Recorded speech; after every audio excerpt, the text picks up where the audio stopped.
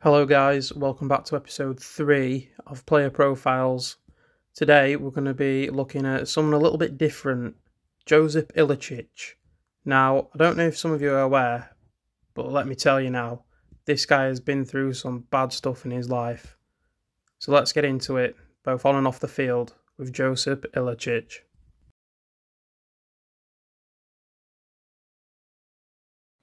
Born in Prijedor, Bosnia and Herzegovina, Iličić started his career playing in the youth teams of Triglav Kranj and then later Britov.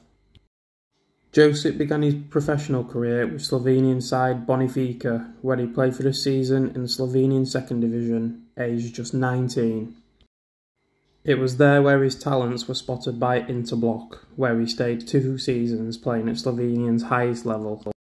Despite being one of the best players at the club and Slovenia's top footballing prospect, Iličić finished that season as a reserve player. Aged 21, Iličić contemplated an idea of finishing his playing career altogether. He wanted to return to futsal, which was his passion, and to find a job, just like a normal bloke. However, a few weeks later, he received a phone call from Zlatko Zahovic, who was the director of football at Maribor at the time, who proposed he should sign for the club. In a life-changing decision, Iličić took the offer immediately and moved to Slovenia's second biggest city, where he made a big impact from the start as he scored twice in a Europa League qualifying match against Hibernian in July of 2010. He then scored again in the return leg of the Europa League playoff round against Palermo, and on the very next day it was confirmed Palermo acquired Iličić from Maribor for a permanent move for just £2.3 million. Iličić debuted for Palermo in Serie A against reigning champions Inter. He played the full 90 minutes and even bagged himself a debut goal. His good performances against Italy's elite continued, scoring goals against Juve in September, Fiorentina in October and Roma in November of that season, thus signing a 5-year contract renewal with Palermo. However, in the following season, Josip Iličić struggled to make an impact, mostly due to Javier Pastore, his midfield partner, signing for PSG in a record bid, and Iličić only provided 2 goals as a result. Despite this, he did stay on the following year, being paired with new signing Franco Brienza in a 3-4-2-1 formation set up by new head coach Gianpiero Gasperini. In 2013, Palermo sold Iličić to rivals Fiorentina for a reported sum of £9 million. He scored 6 goals in his first season with the club. However, the 14-15 season was more successful for him, finishing as the club's top scorer in all competitions with 10 goals, alongside Mario Gomez. In 2017, Atalanta signed Iličić from Fiorentina for £5.5 million, after Fiorentina declined to offer him a new contract.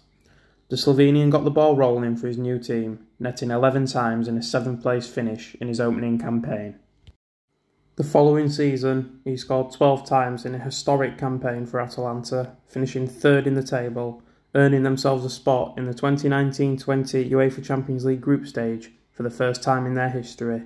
He was also awarded a spot in the 2018-19 Serie A Team of the Year. In January 2020, Iličić scored a hat-trick, including a free-kick goal from the halfway line in a 7-0 win over Torino. In March 2020, Iličić scored all 4 of Atalanta's goals in a round 16 match away at Valencia, securing a 4-3 win and progressing to the quarter-finals. It was such a good performance, he broke 2 records in the game, becoming the first player in the history of the competition to score 4 goals in an away leg, and the oldest player to score 4 in a match at age 32, surpassing the legend himself, Zlatan Ibrahimovic. After spending 5 years with the club, his contract with Atalanta was terminated by mutual consent in August of 2022. Overall, Josip made 173 appearances for the club, scoring 60 goals. After an illustrious 12-year spell of playing Serie A, Iličić returned home to Slovenia, joining his former club Maribor.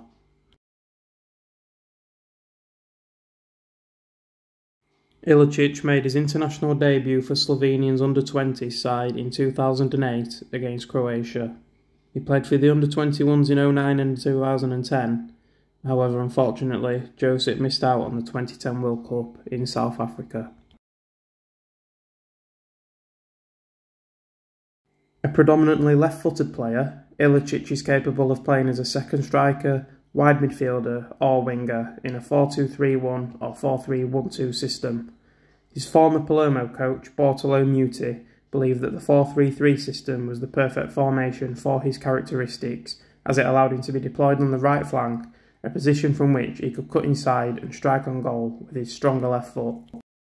A powerful and accurate striker of the ball, in particular from distance, he is highly regarded for his dribbling technique, creativity, as well as his physical strength, leadership and instinctive play on the pitch.